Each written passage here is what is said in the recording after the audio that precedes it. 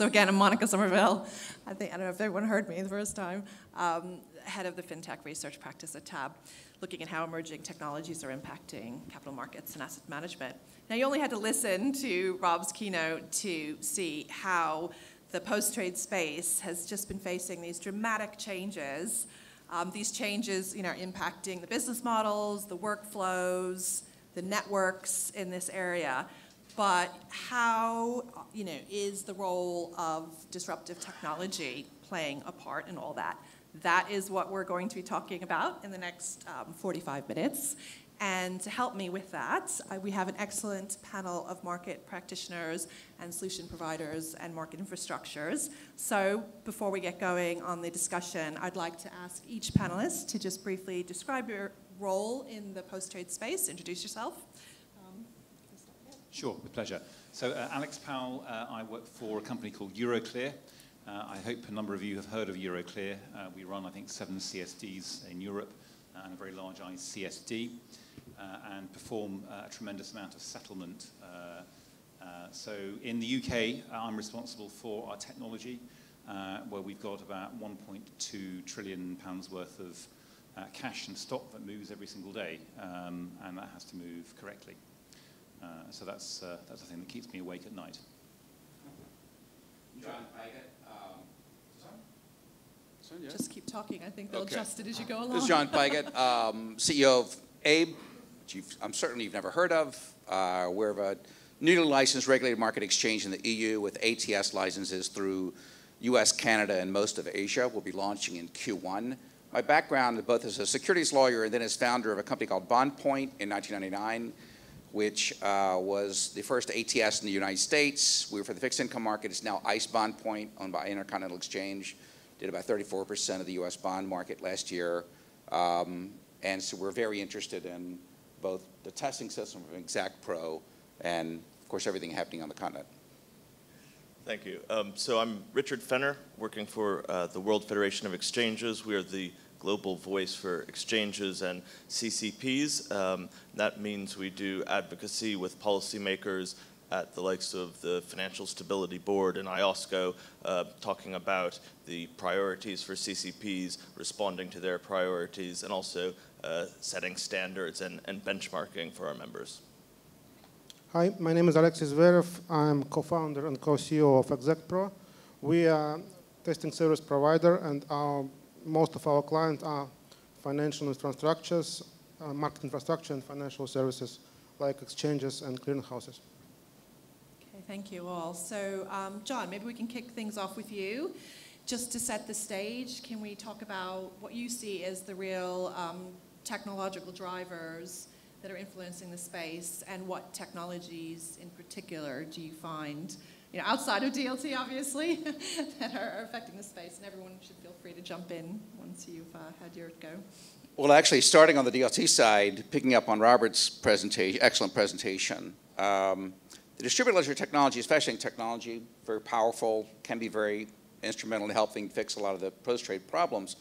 The challenge with it now is you've got, first of all, a $200 billion asset class in the total universe, which is a lot of money if it's yours or mine. Monica, still not enough, but it's a good start, right? But in terms of capital assets, of course, capital markets, it's a fingernail clipping. 200 billion out of, depending on how you count it, 200 trillion to 560 trillion of the global capital markets process. And it's an asset class or way of holding things, where you want to call it, that has no descriptive data. The descriptive data is junk. All right, CMT is both the name of one of the largest market makers. It's the acronym for, under Binance, CMT means crypto travel miles program. Under Cryptopia, they use it for the acronym for the Comet offering. You have trading data that is junk. Recent SEC report analyzed all the trading for Bitcoin, for example, on 250 exchanges, concluded that over 97% of the trades are fake. So you can't trust the descriptive data. It's inconsistent descriptive data. You can't trust the trading data. What's the use of it? Well, the use of it is you now have what's essentially a self-authenticating data packet, which has been somewhat of a holy grail for a long time in financial capital markets technology.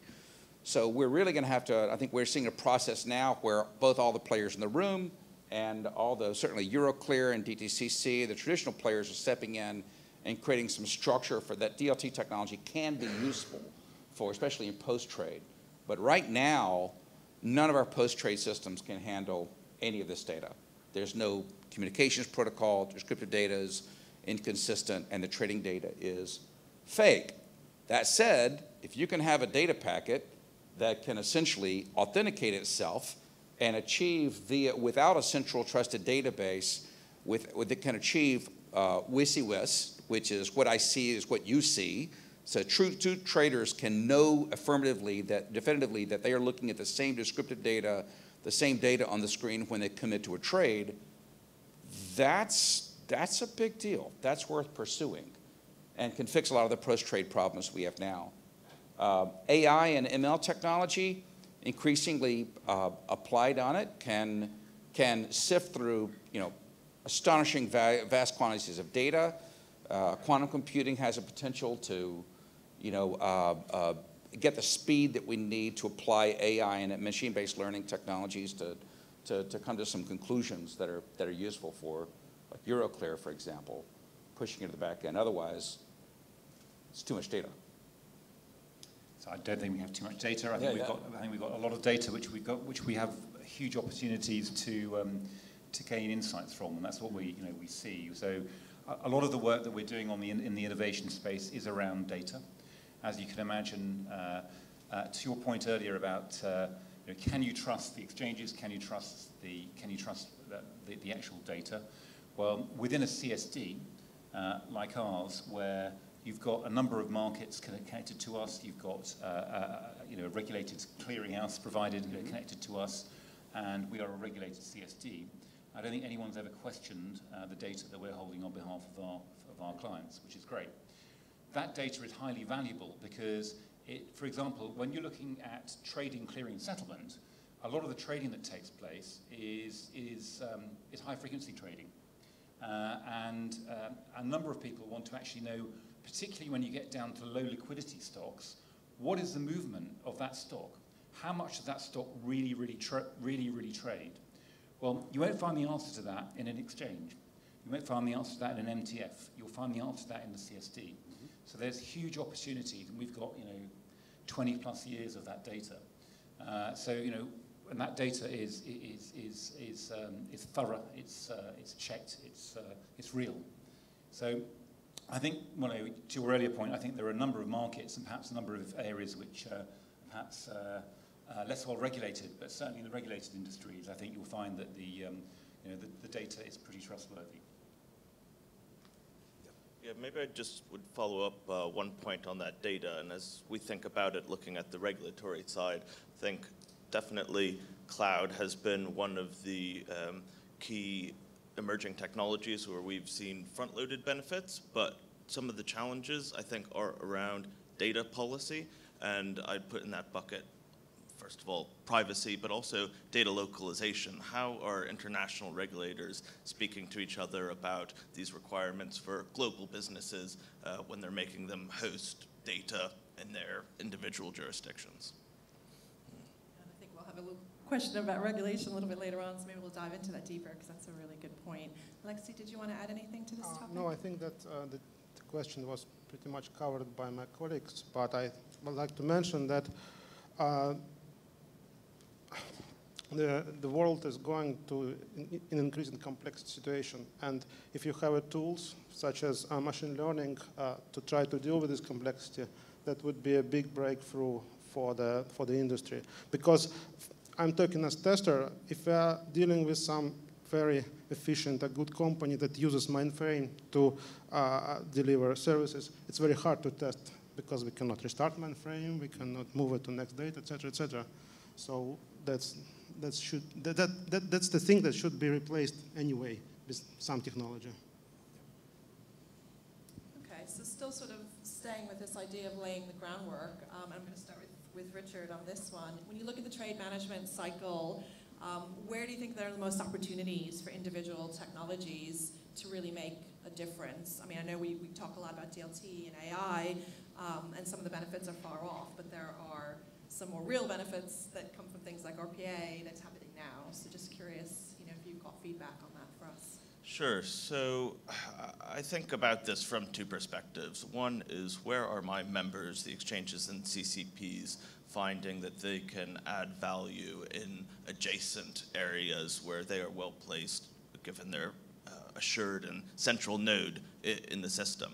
And the other is, where can we solve challenges that the regulators are putting to us. And perhaps if we can get that slide up, I think there's a clicker there. I'm the fourth one along, so not there. But this one comes from our, yeah, that's the one, from our Future of Clearing report, where we collaborated with all of our Wyman and some of our members to look at some of these questions. And so there's a lot of data here, but I would just highlight on that first point, on OTC bilateral margin requirements. We have those coming in, and I think that's an area in particular where we're going to be seeing CCPs able to add value to their members, both in terms of the standardization of how that happens, facilitating those services, but also in terms of margin optimization. And that is going to require a heavy tech lift, I think, from the clients, and as well with us supporting them. The other side that I would mention, responding to regulators, I think there's a lot still to be done around trade reporting, and certainly in the US we've seen there is the consolidated audit trail, which has posed challenges in terms of technology delivery. And one of the areas in the EU that we're looking at is on the market data side. So we've had some consultations recently from ESMA about how a consolidated tape will be delivered. We see that there may be a potential use case in a consolidated tape of record being delivered in Europe and helping address some of those challenges that MiFID II was trying to solve around fragmentation of markets. Anyone else want to comment on that? Well, the question I would have, that I think we're all going to have to face as both as CCPs and exchanges and as industry is there really a use case, and I'd love to hear other panelists' comments on this, is there a use case for being able to query a data packet representing a security or an asset, a financial instrument, that can then tell you where it's been, when it was created, what its attributes are, and who has owned it at what points, at what price, without having to ping CCP or DTCC or other descriptive databases to confirm that? I mean, is there a use case in that? Because that's one of the uses that the technology has. It's pretty unique. But I don't see anybody using that yet.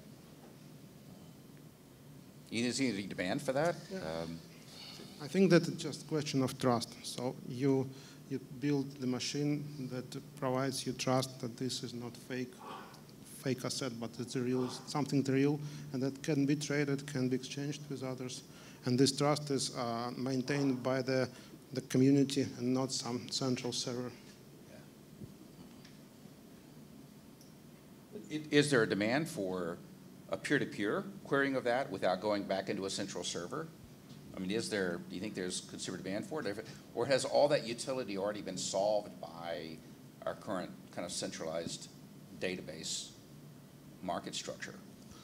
I think if you will increase the complexity of it, if you add smart contracts to it, then it will be a great value.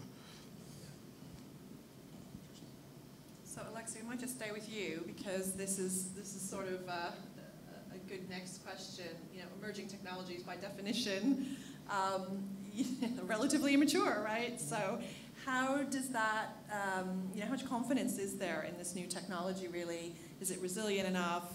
How does it affect the testing? How do you approach that? Yeah, I think that as any technology that should serve financial services, it must be tested thoroughly. And I think that there should be two parallel streams of testing. First of all, the lab testing with test environments, a lot of functional, non-functional resilience testing, and another part is live testing, when you put up some POCs, some live markets, test markets for people to play, to try these technologies. And regarding the resiliency, what I believe is that if we are talking about DLT, which is replacing a central repository with a network, it should be much more resilient because of the network structure, and there is a notion that networks are more resilient than centralized nodes, but for any specific network, it must be proved and tested, and that's what we must do. And a couple more points about the testing. These new technologies, for example, these DLT technologies, there are certain features about these technologies. First of all, there will be much closer communication, or even much closer integration between trading and post-trade. So I think that at some point when these technologies evolve, we should test trading systems and post-trades as one system, not as two separate systems like it happens today. So it's one of the big big challenges for us in testing. And the second thing that is that system become more and more open. As I mentioned, these smart contracts or APIs allow members interact with this. So this post-trade system may become more like the high-frequency exchanges that use high-frequency trader when members are using APIs and even write code for smart contracts to interact with the systems. And this has to be tested much more thoroughly than it does now for classical clearing systems.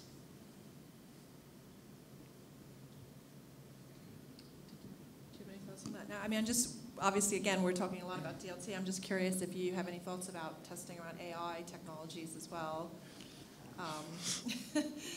There's lots of considerations there, aren't there, really? Well, testing, we use an AI for testing, and of course, we sometimes encouraged with need for testing for AI, but this is not a very new technology because it's already in the market for some time, so it's just, you need to have specific tools like statistics to be able to test the AI, but I think that the biggest change, as you mentioned, this will be a tokenizing or creating the digital assets and digital currencies that should be tested. Okay, all right. You know, we've already talked about some use cases, so I was wondering if we could maybe dive into some real-life use cases for this emerging technology. You know, Alex, Richard, I don't know if you want to share with us some of the things that you're doing where you're actually making use of all this exciting tech. Sure. I mean, of course, you know, we like other market infrastructures like the DTCC, we have an innovation team. We're looking at we're deploying a lot of the newer technologies around the place. And similarly, you know, the themes are quite similar. So, you know, RPA we use a lot in our operations functions, as you can imagine.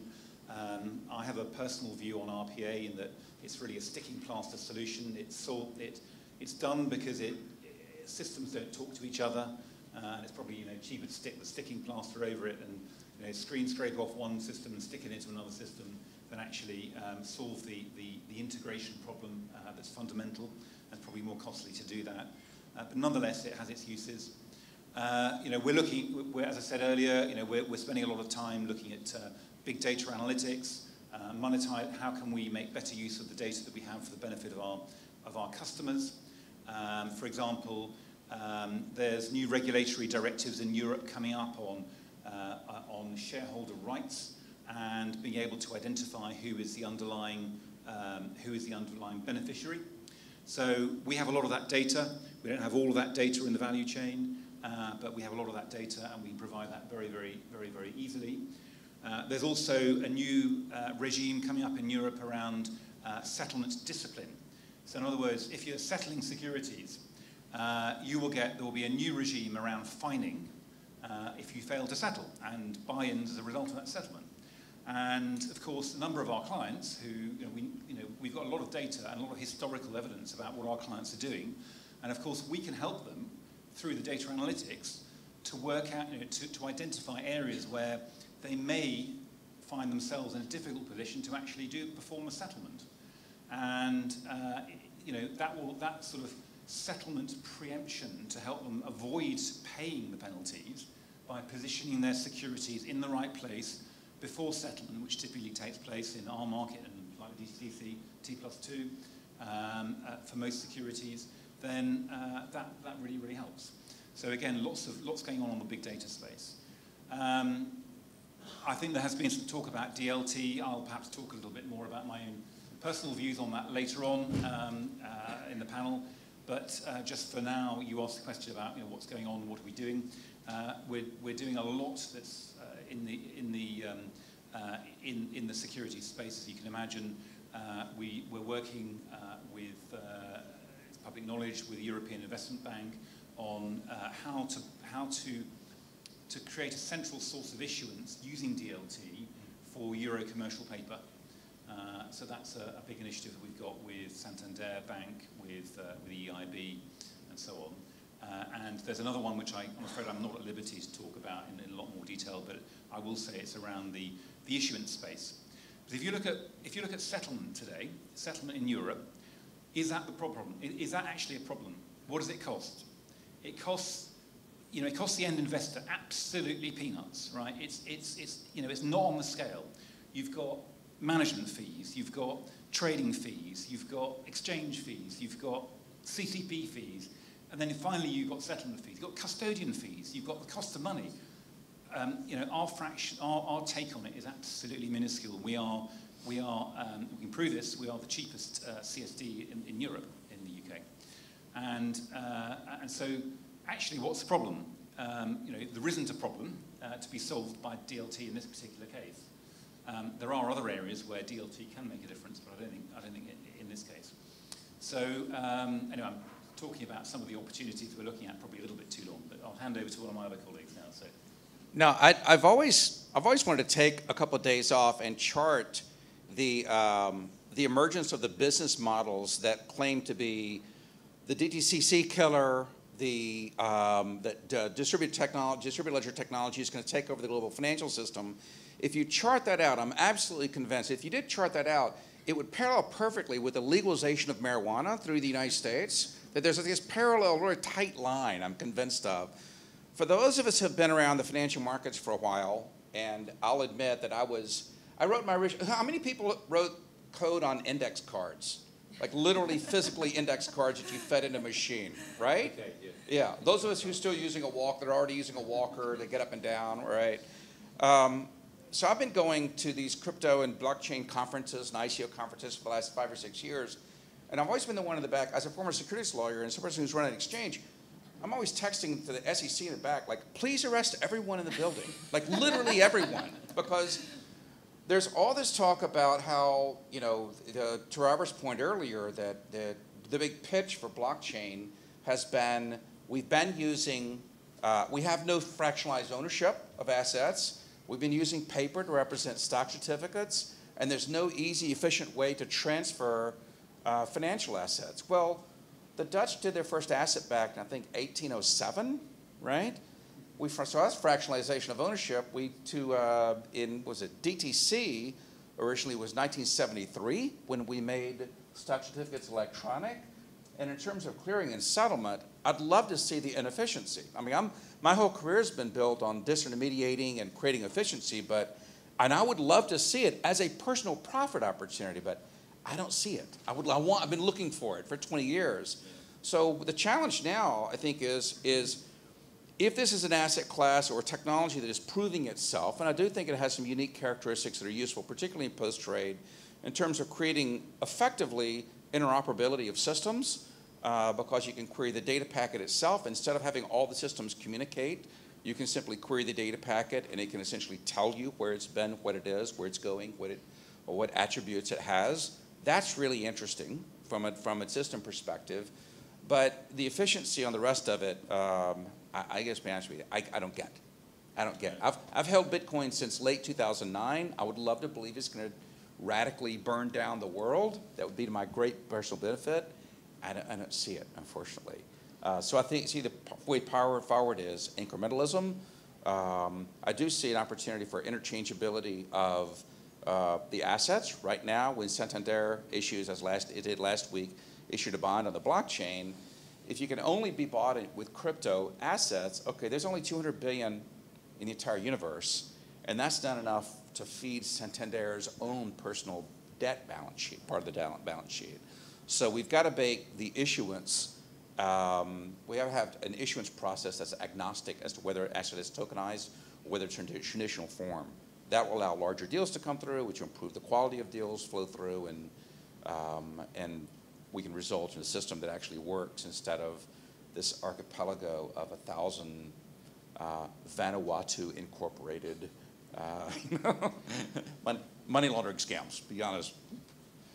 I think it would be a lot easier if we, instead of having multiple jurisdictions and multiple markets and multiple standards, we just had one. That would make things a lot easier, and therefore, you could get some of these efficiencies you're talking about. I think the reality is that, certainly in the time that I'm going to be on this planet, I suspect that the lawyers will be setting their own legal opinions for each jurisdiction, for their own securities, for their own areas. We'll have the governments wanting to take their different tax takes. We'll have people wanting to do their processes in slightly different ways. This is why custodian banks aren't going to go away sometime soon. You take an HSBC, for example, they're in 40-odd markets around the world. Wouldn't it be wonderful if you had just imagine if you had one of those markets that connected the issuers to the end investors in one platform. And I'm going to say you could think of that in a block. You could think of that as a block. That could be a blockchain DLT. Also, it could be a single central database. But imagine everyone used that one platform. Then HSBC's business model would for that particular service line, would go away. But that's not going to go away anytime soon. You've got every different market doing things in different ways. And so, you get a custodian bank like an HSBC or a Bank of New York Mellon or one of the big sub-custodians, probably Citi, and they are the ones who really provide that sort of glue to allow you to connect to everything.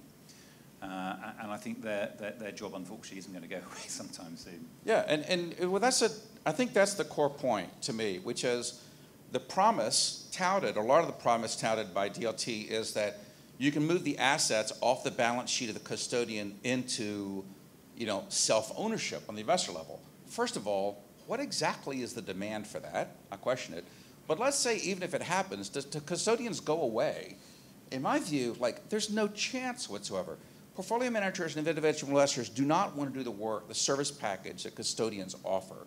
So even if you go to an ultimate beneficial ownership on a CSD level, you still have the exact same market need, from my perspective, for custodian services, even if they're actually not, metaphorically, physically putting an item in the vault. Yeah.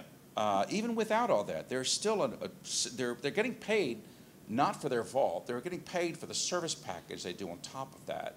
And the custodianship of the asset is simply a mechanism, a means to establish certainty to be able to do that.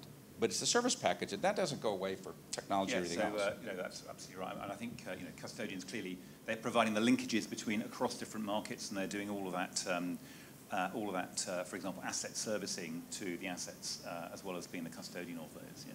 So a question I would have for Euroclear, so granted, if everybody on planet Earth used you as their CSD, everything would work perfectly. Yeah, if everyone did. Everyone agrees here. All right, here's the thing. That's not going to happen. No, I know, sadly not. No. Is there a way for us to use these technologies to create the benefit of a multi-jurisdictional 24/7 market, all right, without giving you a global monopoly on all world power and the ring of Sauron, or whatever the Lord of the Rings was, right? Not that you don't deserve it, not that you wouldn't be absolutely responsible with all the power, but if we don't all use Euroclear, is there a chance to create the benefits of an integrated global jurisdictional world, execution videos, that creates the same benefits that we would if we did have a singular back end? I think the challenges will come on the legal constructs around those different jurisdictions, and trying to get those aligned would be what you would need to do. You'd have to get regulatory harmonization, which to some degree you have in Europe, which is really good. And for those of you who want to leave Europe, then you might question what will happen to that. But I think trying to get that on a global level is just not in my lifetime, unfortunately. But it would create efficiencies. I agree with you.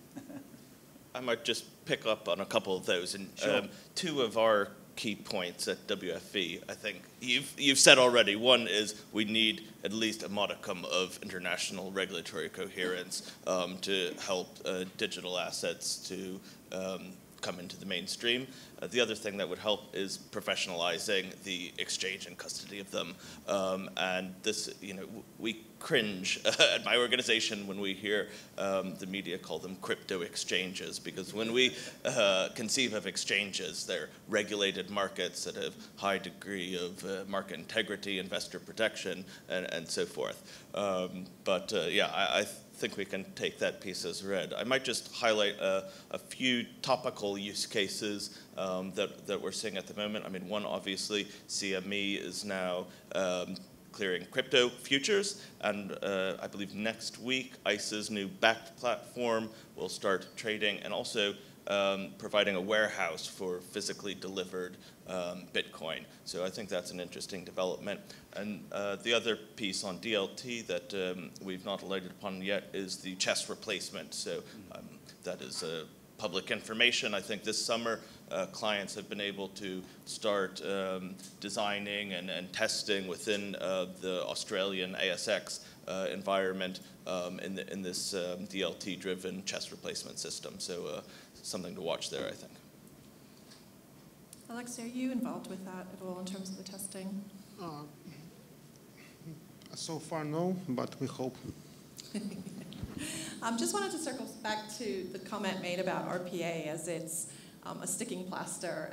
We've also heard people talk about it as a stepping stone for AI. I mean, do you want to comment on that? Do you just feel that it is an end game RPA, or is it, this intelligent RPA, is that more of a stepping stone to using AI and big data analytics? I can see when you're saying about screen scraping, you're just making the integration a little bit easier, but there are other ways to use it, aren't there? Or do you disagree? There may well be, and I'd like to say that we're already doing it. I can't think of an example where we are at the moment in terms of using a more advanced RPA and using artificial intelligence to try to perhaps there is a degree of fitting that the RPA does.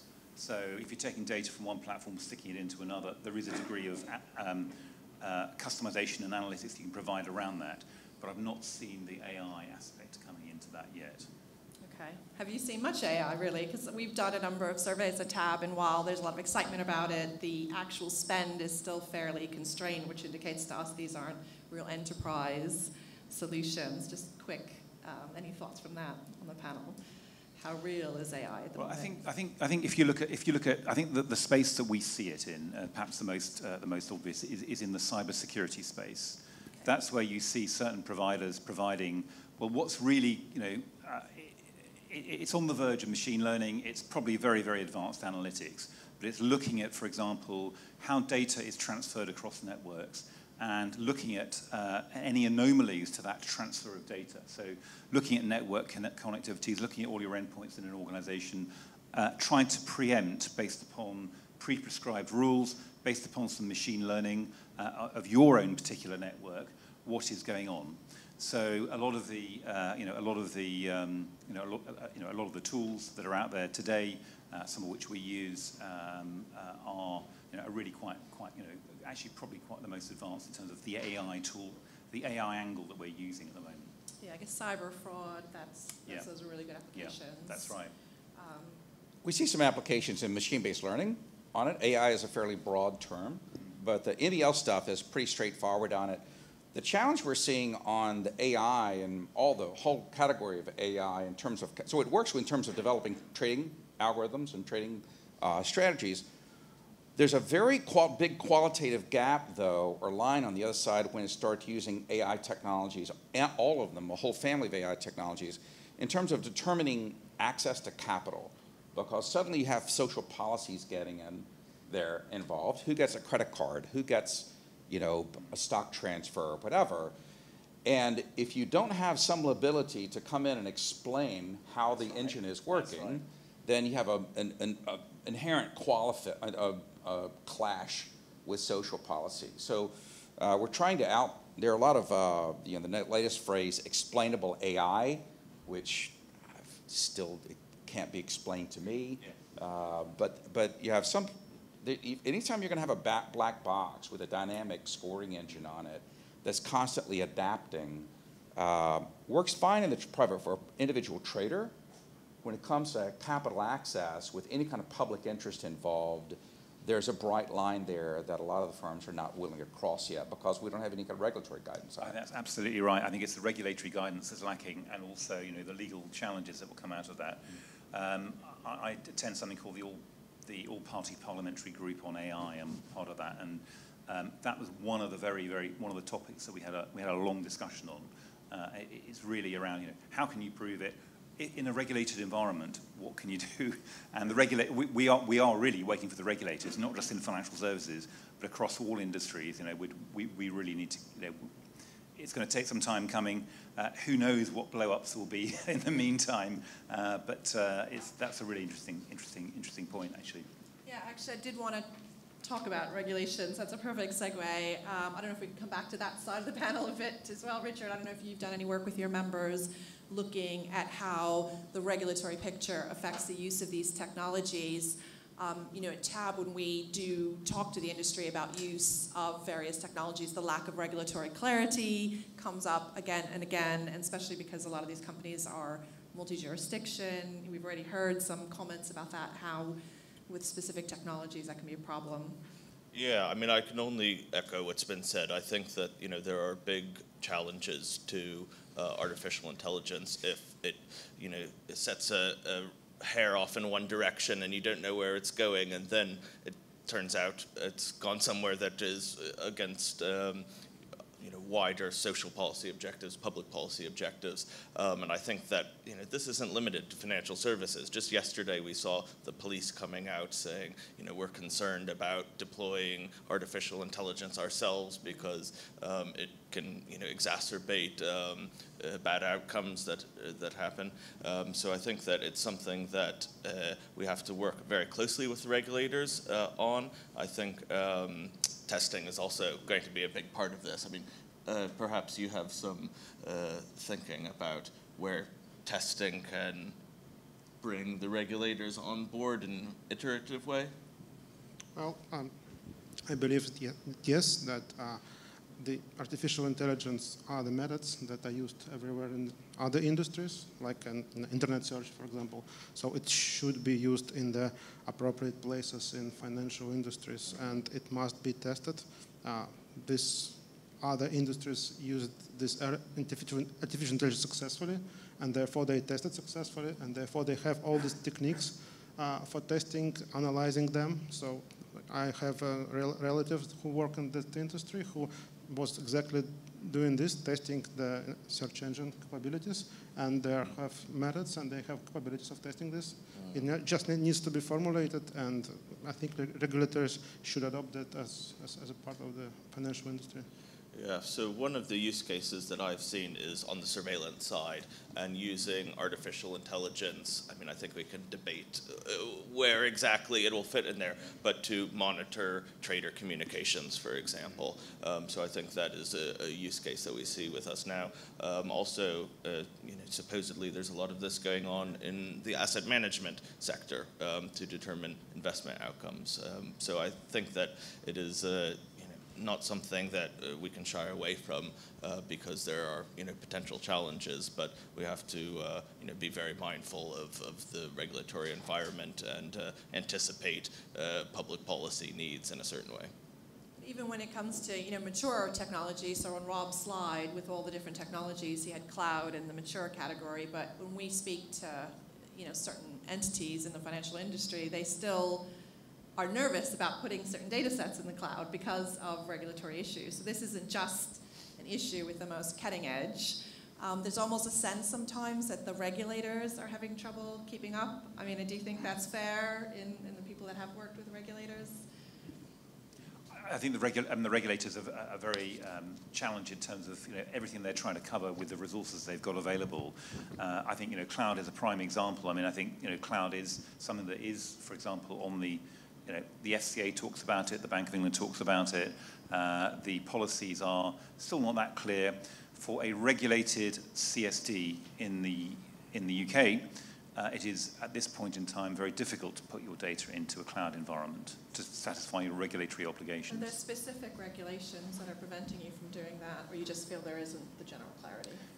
There are specific regulations. I'm afraid I'm not the regulatory expert, so I can't tell you which ones they are.